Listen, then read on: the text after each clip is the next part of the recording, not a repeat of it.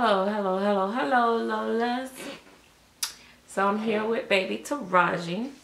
I don't know if you guys remember Taraji. Taraji don't get shown that much. She is my big girl. And you see Joey peeking around the corner. He refused to not be a part of the video, I guess. Anytime Taraji is present, he feel like he needs to be present, I guess, or whatever. So before I get started, of course, you guys know I have to do my little spiel. Hit the subscribe button, click the bell to be a part of the notification squad. Follow me on MsSerenity_Smith on Instagram. Follow my vlog at MsSerenitySmithBabies.com. I am considering doing a true real website this year. Not sure if I really will. I don't think I do enough business to really do a website just yet, but I'm thinking about it, where it just be strictly not vlogging, but just strictly for where I'll just list my babies for sale. Thinking about that idea, versus having to go to platform to platform to platform to platform, and just put like buy it now buttons there. I don't know, just something to think about. I know a lot of other artists have their websites and they have like the buy it nows and you can just click and buy. Might be a little bit easier for me, being that you know, I don't know what I'm gonna do moving forward as far as how active I will be in the community, you know. As you guys see, I've been uploading like a whole bunch of just chatting videos. I have a backlog of chatting videos that I've never uploaded, so I've just been dropping them, just getting them out. And then I'll, you know, probably won't have anything to upload after a while, but so that's some of the things that's been going on. A lot of people message me and like to ask me like what I'm working on next and all that stuff. I used to have fun doing that and sharing what I'm working on next. I learned that that becomes more of a disadvantage than an advantage for me. So I am no longer really like laying out every step of what I'm doing behind the scenes. As I have babies available, I will post them on, you know, my paid channel membership, which you can join. I call it the Chatterbox. The link is in the description bar. It is $1.99 to join, and you do have to be at least 18 years old to join.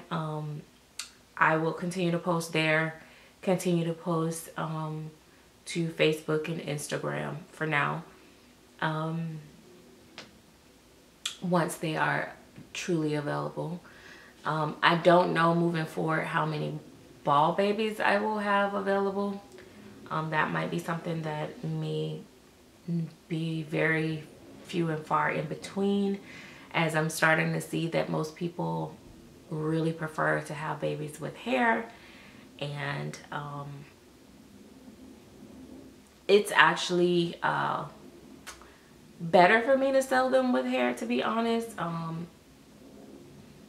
As far as business wise, profit wise, it's better for me to sell a fully completed baby. But I always thought, you know, hey, some of these people have access to rooters, and you know, it's a cheaper way to just, you know, get one of my babies, and you know, they can either enjoy them as ball babies, hat babies, or just, you know, have them rooted later type situation. But I don't know, it just seems like more people just like, they really want hair. I guess mostly with, especially with, you know, biracial African-American babies are born with quite a bit of hair. Every now and then we have, you know, some bald babies being born. We've had like maybe 3 or 4 in our family, and I have a huge family, so that's really nothing. That was born with really no hair. baby fine hair, like barely any hair there. Some didn't get hair until they was like 2 years old or 3 years old. Those were the ones that had like the most hair in the end though. Usually if a black baby is born with hardly no hair, they end up having like tons of hair later. I don't know what the science is behind that. But in any case, I got her these cute little PJs. I thought they were so cute. And I got her these PJs in a different color as well. You know, I keep PJs on a lot, so I figure my babies that's probably why I keep my babies on PJs a lot. But also with my real children, when they were little, I kept them in like comfort clothes. I didn't really dress my babies up unless they were really going somewhere. It was an event or they was taking photos.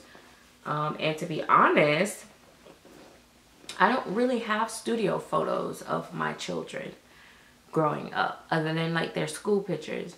Most of my photos of my children are actually around the house photos, outside parties, birthday parties, you know, family functions like that, because I feel like for me those were more valuable than them going and be all dressed up looking fake, sitting in a photo and all frilled up when that wasn't their day-to-day life.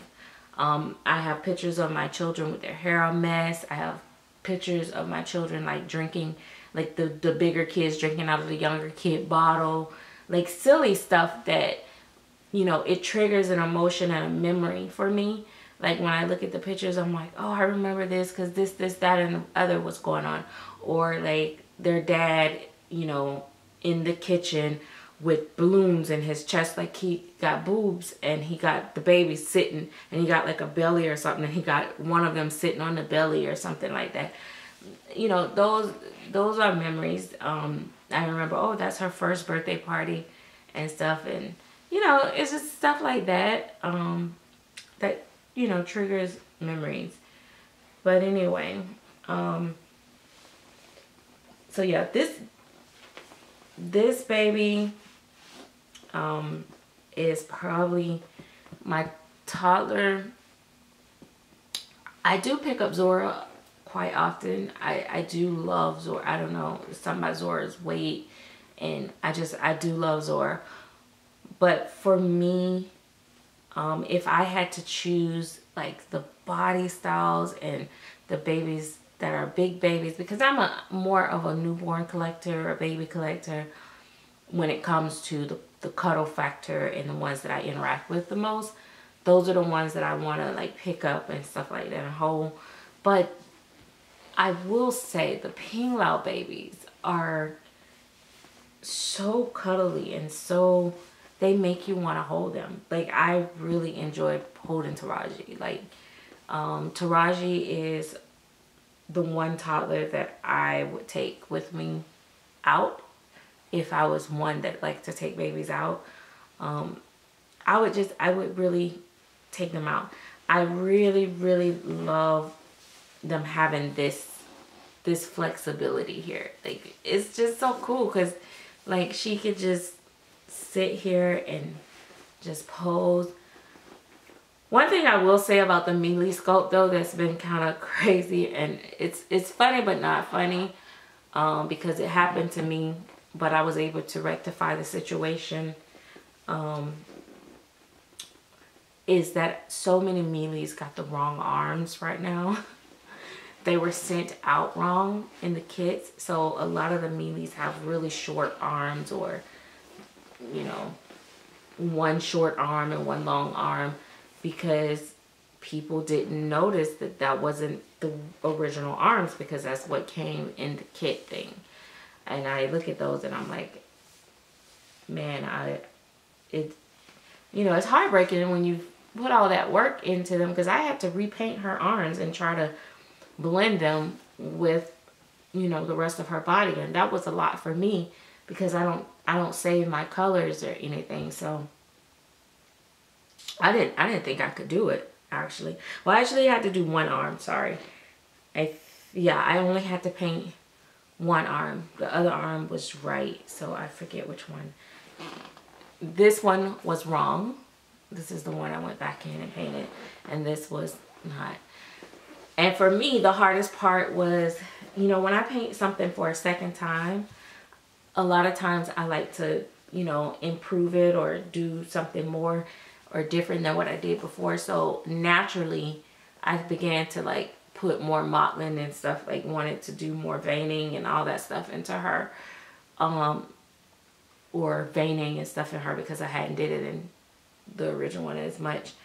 And that was one thing I had to really stop myself on, because it would have not matched. So I have to keep looking at Joey because he's standing up, but he doesn't have on like his real support shoes, and I don't want him to fall. I should sit him down, but he's doing pretty good. So yeah, so this is it, guys. Like, this is my love bug. I love this baby so much that I could have like multiple of them. I just hate painting them. I hate painting toddlers, and I hate painting the German vinyl. I got used to it, and I will paint them, but I was just like, oh, I can't do it. I can't do it. So I am going to add more toddlers to my collection, but it will be slow and ways back. I love sitting them around. Like, this little corner over here has been like my magic corner. So what happened was I had to take my crib, one of the cribs out, and I took it downstairs in the guest bedroom because when my daughter Tabitha came over to stay, when she was close to delivering, and then after she had the baby, I had to have a crib down there so that she couldn't come up and downstairs, just had a baby. So I broke down the crib and took it downstairs and set it up downstairs, and I decided to leave it down there because, you know, being a grandmother, grandbabies are going to be coming over, and if we're downstairs doing things and they fall asleep and I'm still down there cooking and cleaning or doing other things, which I mostly am if I'm not working upstairs, then I would love to be able to just lay them in a crib, you know, versus laying them on the bed worrying about them rolling off, falling off, you know. So even Audrey at almost 2, she still can be in a crib when she's good and sleep. The problem with Audrey is that unless I lower it all the way down to the bottom, I have to make sure that when she wakes up, I'm there because she could flip over. Not safe. Anyway, that has nothing to do with us and the dolls, but so I had to move the crib away, and it gave me more space in here, and I actually have been enjoying it. But then I was like, what am I going to do with the babies that I used to pile up in the crib? So I made this little cozy corner over here, and I'm going to probably get like a play mat or something to go over there because I really decided that I like it. I really like it. I put the little babies, the toddlers over there, and usually, you know, one of the little babies are in the basket. And since Zuri, that's actually Zuri's basket that came with her from her artist, I think Zuri should get to sleep in her own basket. So I finally moved the other babies out of her basket and put her back in her basket. She had been in my room for a while, but she's been over there. So when I one day be able to do a tour, you guys will see how I've changed things around. I changed, you know, a lot of different things as I'm trying to make my collection smaller, but it's not going to work out. I'm going to end up with just as many babies, I think, eventually, if I keep painting for myself. So, I have so many exciting projects, guys. I love to share and talk to you guys about everything, but some stuff, like I said, it just seemed more beneficial for me to just shut my mouth and just show it when I'm done, because I back out of stuff a lot of times. But I'm so excited about some of the things that I have coming my way, and I'm just excited. It felt really good to complete at least one thing, which was winter, and I've really been enjoying winter. I did love her before, but I guess I started getting frustrated when she was just bald, and I just kind of lost interest a little bit in her. But then after I finally finished her rooting, and then now it's like that feeling came back. But you know, like I said, I never know with me. I will sell at the drop of a hat.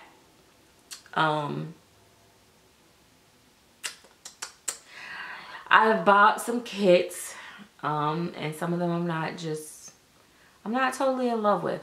But I'm not going to say much yet. I'm going to try to paint them and see how they look after they're painted. I've been looking and seeing different, you know, kits in the forums, and I'm like, I like that face.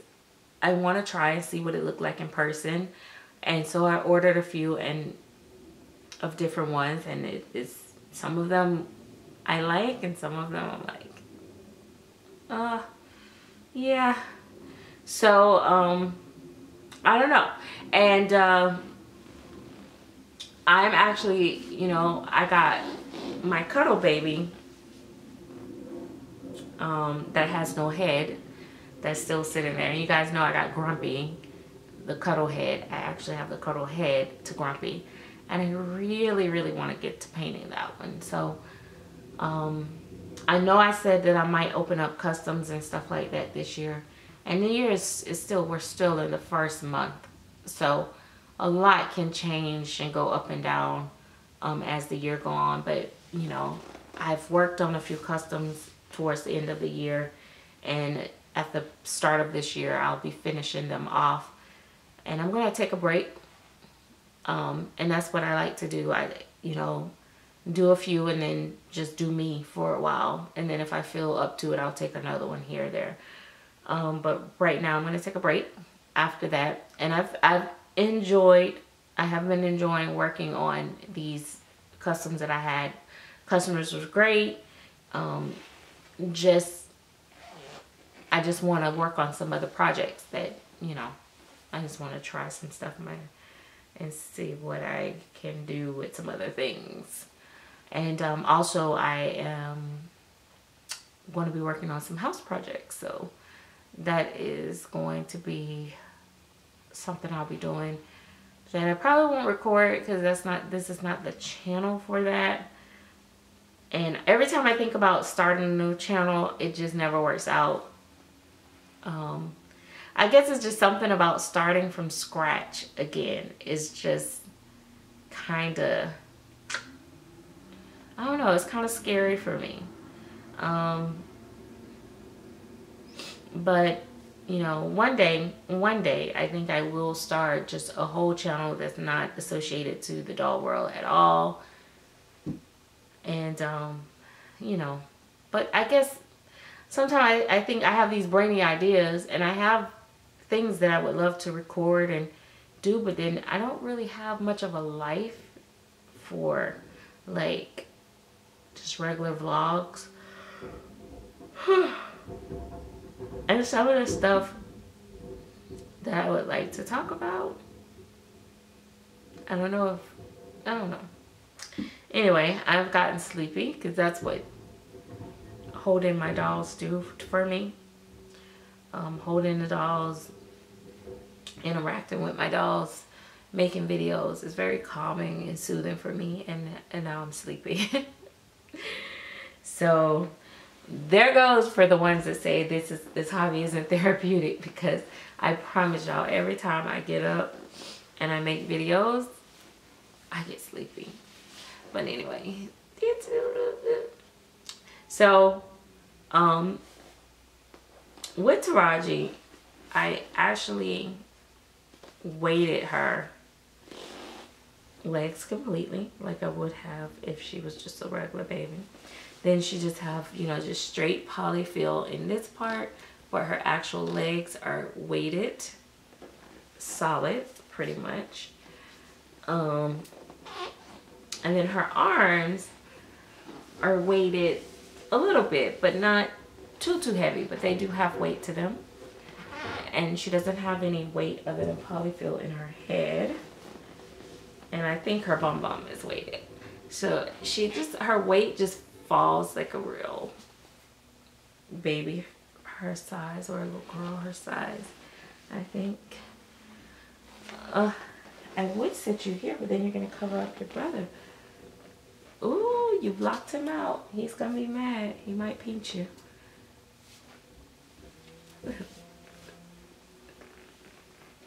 So there's no way that this baby can, look at her little back.